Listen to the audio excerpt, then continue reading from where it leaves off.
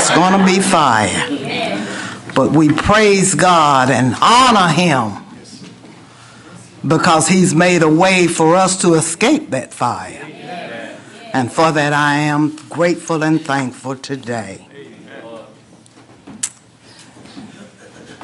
Thank you, Mel Chorus, Miss Vicki, Mr. Martin, Mr. Todd.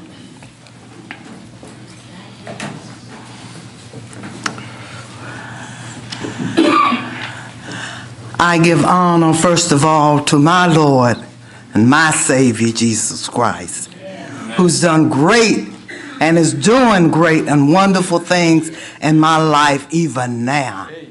For even allowing me to stand behind this sacred desk this morning. I thank him.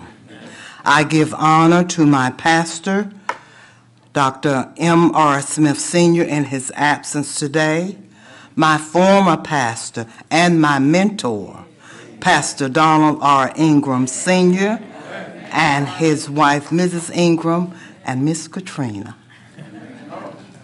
All of the associate ministers here at First Congregational Church, Reverend Dolores Hunter, who's been facing some challenges but is still trusting God that she will be back in our midst soon. And to Reverend Kearney and Reverend Johnson and others that might be in the midst, thank you for coming. I greet you this morning in the name of Jesus, and it is not about me by no means, but it's about God's perfect word and what he tells us in his word. So I ask you to pray with me as I come before you with the message, seeking the kingdom of God in the secret place. Let us pray. Kind Father, it's to you that I come this day. And I come in the name of Jesus, God, standing before these your people. I pray, God, and ask that you speak through me, God, by way of your Holy Spirit. Make it plain, God. Let me be able to make it plain so that even the youngest will understand. And God, I thank you and I praise you for using even me. In Jesus' name, amen. Glory to God. In this life, we're going to have trouble. Each and every day. All of us, we are not exempt from it. We face problems, afflictions, suffering, and hardships. Prices at the grocery store are increasing, and the sizes are getting smaller. Repairs are very costly. It is costing more per hour. Clothes are expensive, and the increase goes on and on. Gas, food, and all. We have trouble in our families, on our jobs, in our communities. Everywhere we turn, sometimes there is trouble. We might look and say, I've prayed, I've cried, and it doesn't seem as if the situation is changing. The trouble is still there. But we are told that in this world we're going to have trouble, but to take heart. For Jesus said, I have overcome the world. And that's good news. In the Old Testament that Dr. Bell, Deacon Bell read, the eyes of the Lord watch over those who do right. His ears are open to their cries for help. But the Lord turns his face against those who do evil and will erase their memory even from the earth. The Lord hears his people when they call. When you pray for help, he hears you. He rescues us from all of our troubles. The Lord is close to the brokenhearted. He rescues those whose spirits are crushed. The righteous person faces many troubles, but the Lord comes to the rescue each time. We are the righteous of Jesus Christ. We are righteous not because of anything that we have done, but it is because God made Christ, who knew no sin, to be sin on our behalf, so that we might become the righteous of God in Jesus Christ. This should let us know that not only is the Lord looking and watching us, but that his ears are attentive to our cries. He hears his people when they cry and call for help. Not only does he hear our cry, but he rescues us from all of our troubles, and whose spirits are crushed, and he's close to the brokenhearted. Because we are righteous, we will face many troubles, but the Lord is going to come to our rescue every time. It's nothing we've done or can do to be righteous, but accept Jesus Christ as our Lord and our Savior. And the word is, do not stop praying. Keep on praying. Keep on seeking the kingdom of God, and do it in the secret place. And do not be weary in your well-doing. For in due season, you're going to reap. If you don't faint, don't give up. If you faint, you're going to miss your blessing. But you got to keep standing. And God will hold you up. But you have got to put yourself in his hands. In the 6th chapter of Matthew, we find Jesus giving us advice. He's continuing to preach the Sermon on the Mount to the multitude and his disciples. And the first 2 words in chapter 6, look at it. It says, take heed. That means to watch out. Watch yourself. Jesus is saying to us, be careful. Listen to what I'm about to tell you. Beware. And it's very important. And as I read and studied this over and over again, God showed me 6 times. It's in chapter 6, in secret. I think Father is listed in there 10 times. And in verses 25, and I think it's 31 or 33, Jesus repeats the same thing over again. Now, when this is done, he's saying to beware, to listen. This is very important. This is what's going to sustain you. This is what's going to take you through. Listen to what I'm saying. It's important for us to get alone in quietness with God. Who was that? Brother B.C. Cooper. Steal away. Just steal away. Get down on your knees. Tell God, and he's going to answer your need. The world's thinking will mislead us more easily when we are not clear about the desires that God has for us. God sees and knows all about us. He knows the good. He knows the bad. He knows the ugly. But we need to go into our closet. Shut that door. Pray without vain repetition to Almighty God in secret for his kingdom to come. And when we do that, God will answer us. And you know, as I prepared this message, there were 3. I asked God, Lord, you give me your word. What would you have me to say? You know who's going to be in the congregation. You speak to me. And I believe that he did. It was confirmed to me on 3 different occasions. His word.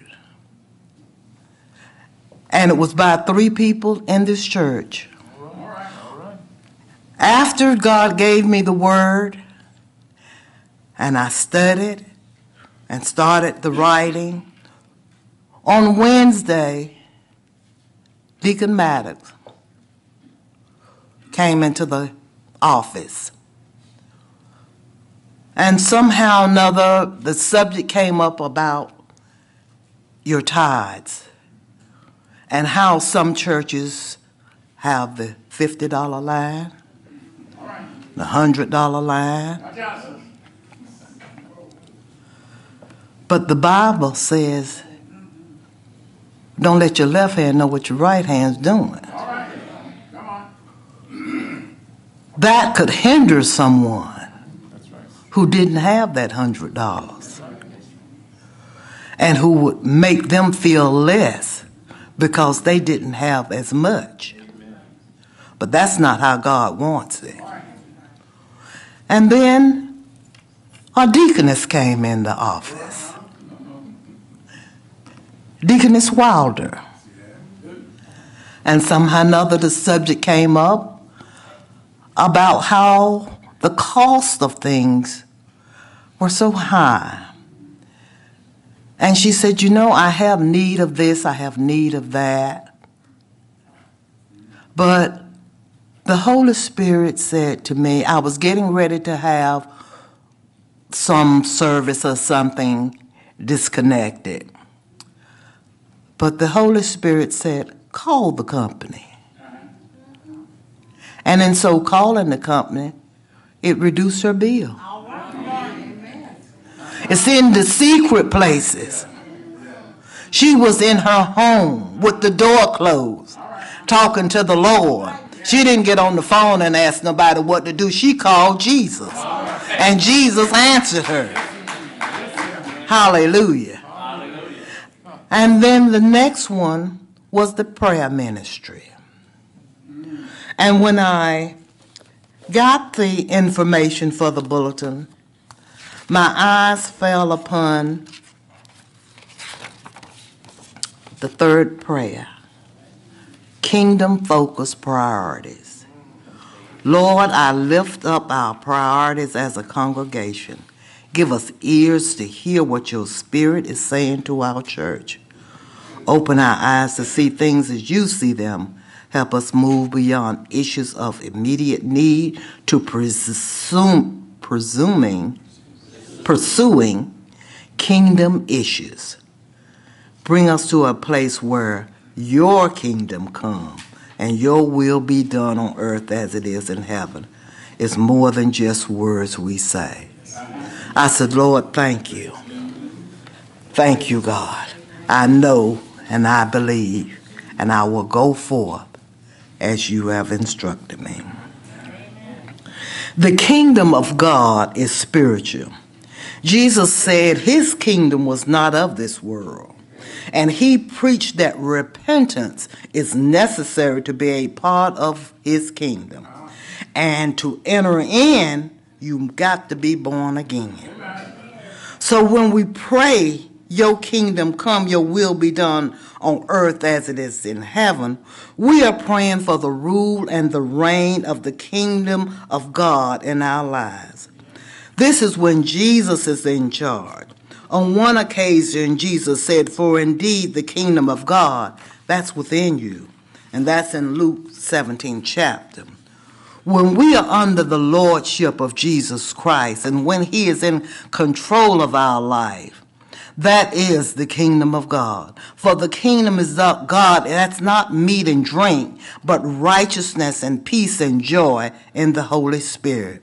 And we must allow the Holy Spirit to guide and to direct our life and not quench or ignore the Spirit, but follow the Holy Spirit promptings and heed his warning. Heed. Yes, indeed. That's what Jesus was saying in Matthew. Take heed.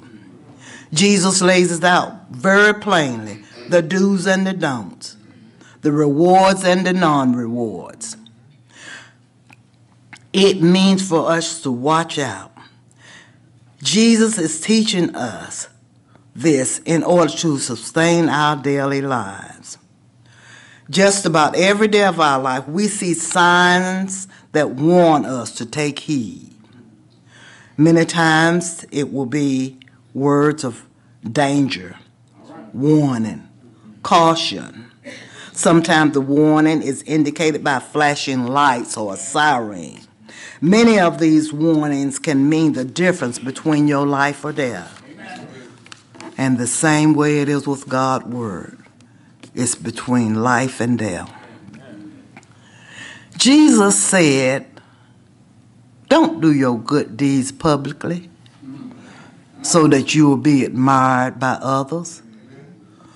When you help someone or give to someone in need, don't do like the hypocrites do. And the illustration was blowing the trumpets in the synagogue and streets that will call attention to what you've done. Well, when you do, you've got your reward right here on earth, not in heaven. I want my reward to come from God. The Pharisees, they made a great show of their giving to the needy in the synagogue and on the streets, thinking they were proving how righteous they were. But the Lord said that in giving, one should not even let the left hand know what the right hand is doing, and that it should be done in secret. You know, I have a problem sometimes myself when someone gives me something. I just want to tell it, and they say, no, don't do that, don't do it. And I'll be saying, but I'm understanding more and more. But I do thank you. He said, but we should give our gifts in secret. And how many I could name in the sanctuary here who's given to me in secret. But when I look at their life, how God is blessing them, blessing their seed over and over again. And he said, don't be like the hypocrites who love to pray publicly on the street corners where everyone can see them. That's their reward right there on the street corner. The Pharisees has turned their praying into an act to be seen by men and to demonstrate their righteousness. But Jesus said, when you pray, go away by yourself. Go in secret, shut the door behind you, and pray to your Father in heaven. Then your Father who sees everything, he will reward you. And don't babble on and on as the Gentiles do. They think their prayers are answered merely by repeating their words again and again. Don't be like them, for your Father, he already knows what you need before you even ask. He knows. Well, if he knows before we even ask, why do we ask? Why should we pray? The Lord knows everything that's going to happen. So does your prayers make any difference? Yes. And the answer to the question is because Jesus told us to pray. How many times have your parents have told you to do something? Well, I told you to do it. Do it. Sometimes you don't have an answer right then. But God's Spirit is telling you to tell that child to do this or not to do that. Do it because Jesus said for us to do it. He never asked us to do anything he himself did not do. Each of the 4 gospel writers shows key moments when Jesus prayed. Matthew shows 9 such incidents. There are 8 in Mark, 13 in Luke, and 5 in John. And I think that's about total about 35 times. But one day, Jesus was praying in a certain place, and when he finished, one of the disciples said to him, Lord, teach us to pray, just as John taught his disciples. But isn't it interesting, out of all of the disciples, only one of them asked Jesus to teach them to pray? Sometimes it seems that the church is in a similar situation regarding prayer. We talk about prayer, study prayer, say our prayers, but how many of us actually seek earnestly for God to teach us to pray? But I thank God for the prayer ministry here. Amen. And I thank God for them coming forth and for Pastor Smith allowing them and encouraging them to bring these prayers before the congregation. God is mighty, mighty good. He's an awesome God. But in our prayer, and with the disciple asking him about praying, Jesus said we should pray, Our Father in heaven. As believers, we are joined to Christ as sisters and brothers, and we can call Jesus Father our Father. But we need to recognize and address who we are praying to, acknowledging that our Father has a kingdom where he reigns and that he is holy and that his name should be kept holy. So we should pray, Our Father in heaven, hallowed be your holy, your precious and righteous name. Father, let your kingdom come and let it be done on earth, in my life, as it is in heaven. Father, supply me with what I need today. And Lord, give me enough to help someone else in need, that you will be glorified. And Lord, forgive me for the sins I have committed against you, Father, and my fellow man. And forgive me for the things that I should have done and I neglected to do so. I confess, Father, I have sinned. And Lord, you know my weaknesses, and the enemy knows them also. So do not let me yield to temptation. But if I falter and find myself into something I should not be doing, Lord, rescue me from the evil one. Father, I know and I believe you will do it for me, because in your kingdom you rule, and there's your power and your glory. My brothers and sisters, be it known that for whatever the reason or how you might want to justify it, if you forgive those who sin against you, your heavenly Father will forgive you.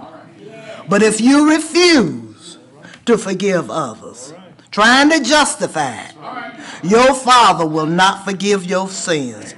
You cannot walk in fellowship with God if you refuse to forgive others.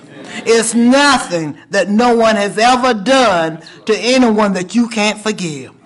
When I think about and when I hear all what Jesus Christ went through, and it was not for himself, it was for us. And even while he was on the cross, dying, being crucified, what was his prayer? Forgive them, for they don't even know what they're doing. But yet and still we can walk around here and hold grudges one against each other. And we shouldn't do that. We need to let it go. And if you can't let it go, ask God to help you. Ask him. He'll do it. Just tell him all about it. Lord, you know what happened. Lord, you know why I feel this way. But Lord, your word say I need to forgive for you to forgive me. So Lord, help me to remove it from me, God, in the name of Jesus. You go in your secret closet and pray that. See what God will do for you. Yes, he will. Oh, bless his name. Our prayers the prayers that Jesus prayed, they were heartfelt prayers. He did not pray in a cold, distant manner, but in a heartfelt supplication, demonstrating empathy and a genuine love for God. We need to realize who we going to, Almighty God, the King who sent his only Son and looked away from him and took his righteousness and put on us and took our sin and put on him. What a mighty God we serve. Proper prayer also requires us to have a truthful understanding of God and what he has revealed to us through his word. It's in his word that we find life. His word is life. I seen him used to tell us, read a verse every day. We have iPhones, earphones, all kind of phones. iPads, computer, internet. You can look up a verse. If you have to repeat the same verse every day, let God know that you recognize him. You recognize his word. The Lord is my shepherd. I shall not want. Hallelujah. We need to also know when we pray to begin our prayer with worship. We need to be reverent to God. We need to include requests, petitions, and to know that God is in his kingdom and he hears us. And in this 6th chapter of Matthew, Jesus said also, when you fast, don't make it obvious. Do not try to look so miserable that people will admire you for your fasting. That's the only reward you're going to get. But when you fast, comb your hair, wash your face, put on some lipstick. Women, look to the Lord. Look your best. Then no one would notice that you are fasting except your Father. But he will reward you openly. And don't store up treasures here on earth. Because here on earth moth eat them and rust destroys them. Thieves break in and steal them. But store up your treasures in heaven, where moth and rust cannot destroy and thieves do not break in and steal. Because wherever your treasure is, there the desires of your heart will be also. The Pharisees' intent was to build treasures, great treasures here on earth. But treasures built here will decay. But those that are stored up in heaven can never be lost. Then Jesus said, no one can serve two masters, for you will hate one or you're going to love the other. You will be devoted to one and despise the other. You cannot serve God and be enslaved to money.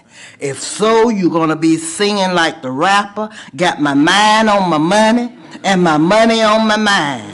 And if that's the case, you are not thinking about the Lord and his kingdom. So take your mind off your money and your possessions and your money off your mind and turn to Jesus, seeking his kingdom and righteousness in the secret place. For where your treasure is, there will be your heart also. Their eyes also were spiritually diseased. They were coveting money and wealth and spiritual darkness. They were slaves to the master of greed. And their desire was money was so great that they were failing in their service to the master. If a person is occupied with the things of God, the true master, how will he care for his ordinary needs in life? We're going to need food, clothing, shelter. The Pharisees, in their pursuit of material things, had never learned that we have to live by faith. We have to trust God and to know that he will take care of us. Jesus said, this is why I tell you, don't worry about everyday life things, whether you have enough money or drink. or enough clothes? Isn't life more than food and your body more than clothing? Jesus gave them several illustrations. Look at the birds. They don't plant or harvest or store food in barns. Your heavenly Father feeds them. And aren't you far more valuable to him than they are? And can your worrying add a single moment to your life? Not a moment can it add. And why worry about your clothing? Look at the lilies of the fields and how they grow.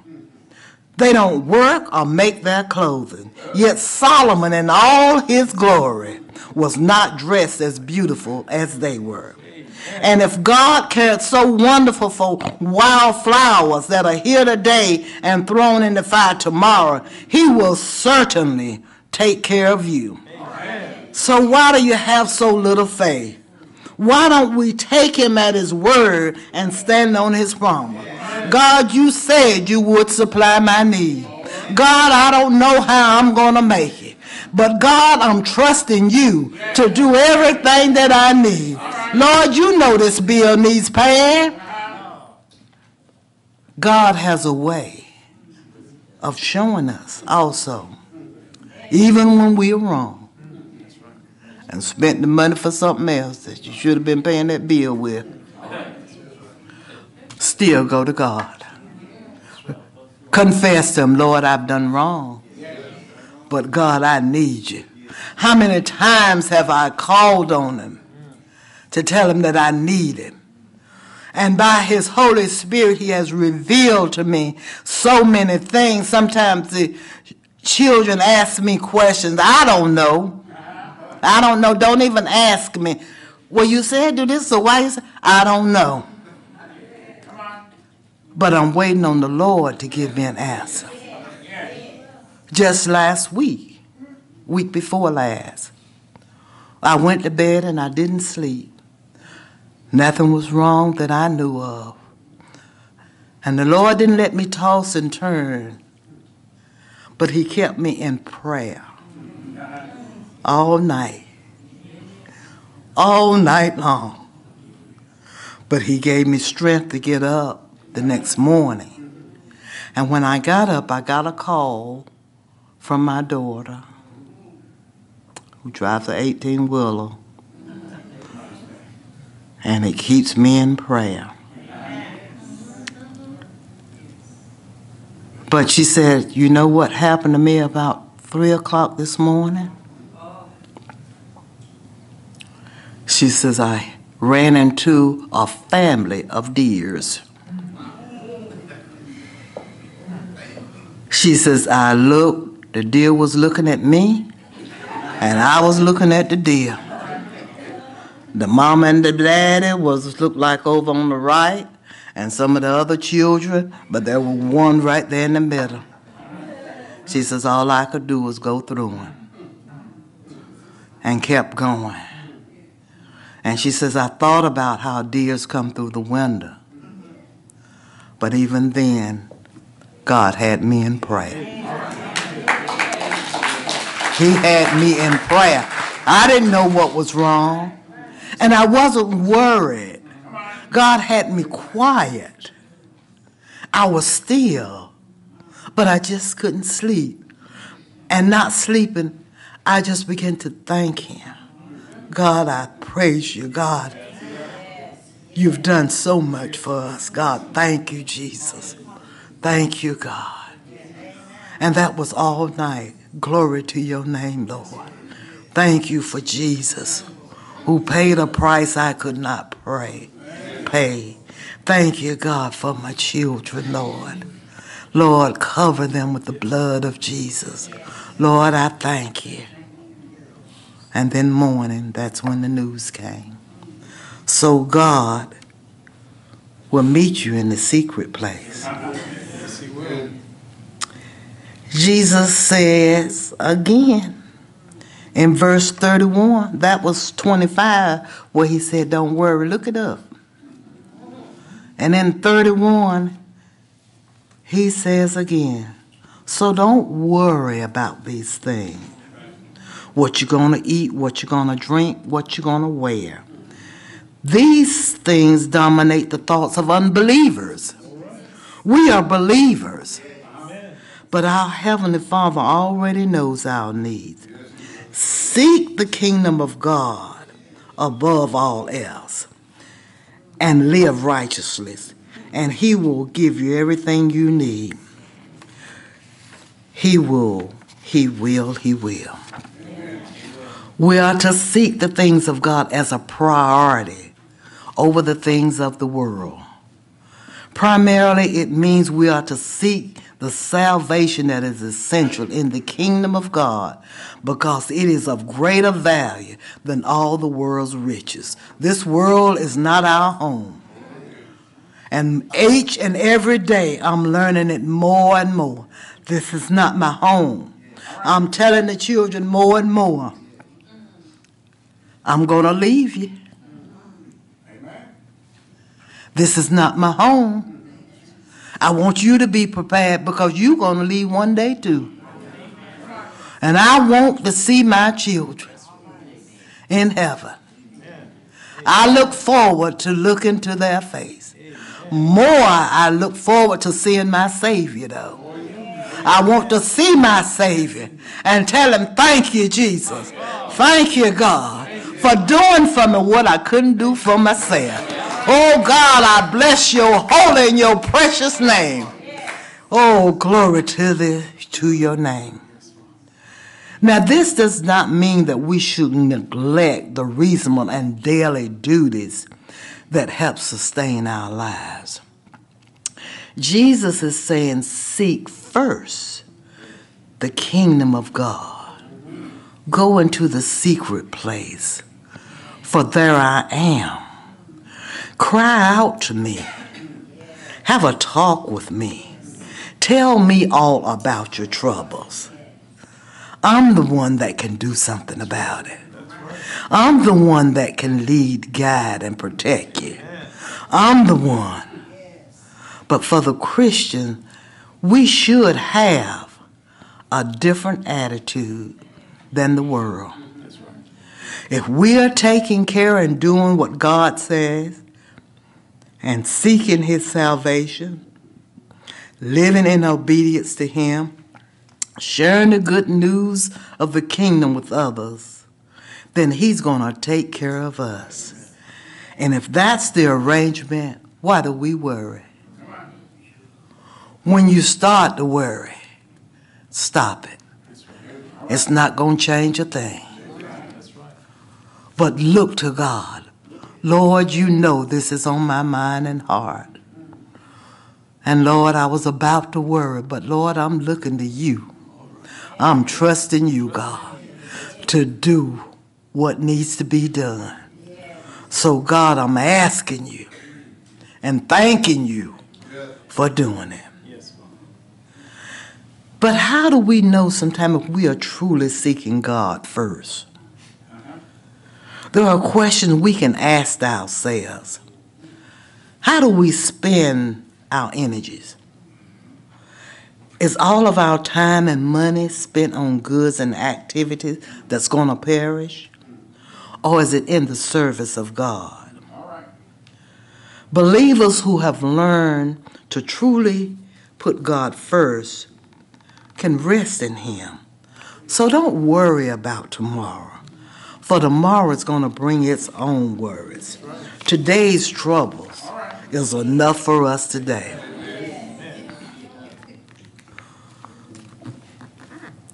It's good to have friends. It's good to have acquaintances. But it's better to have Jesus.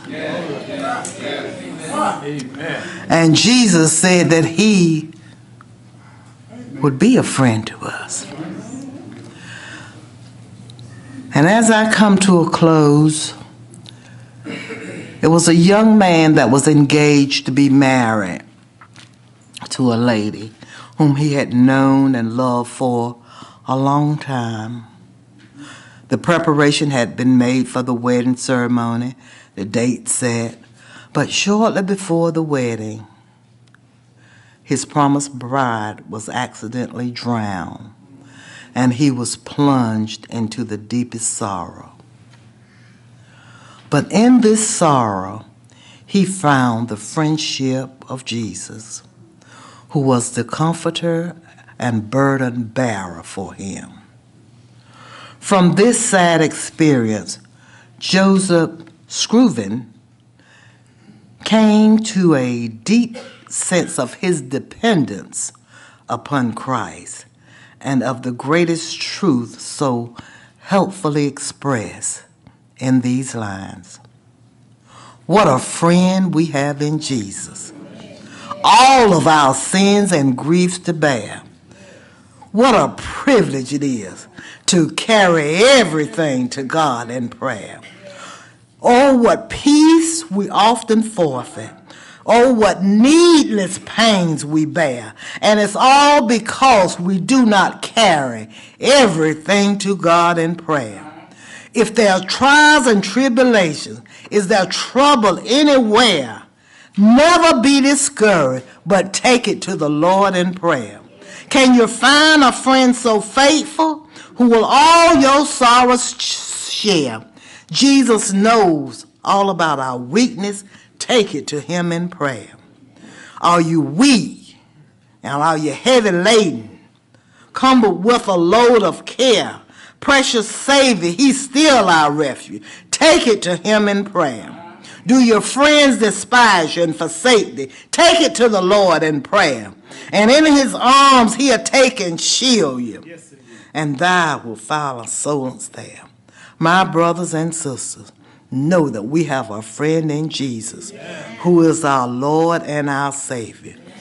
We can and we will stand and we will make it home because Jesus is our Lord. He is our Savior. And when we seek God first and his kingdom and righteousness in the secret place, he will come to our aid. Won't you stand, please?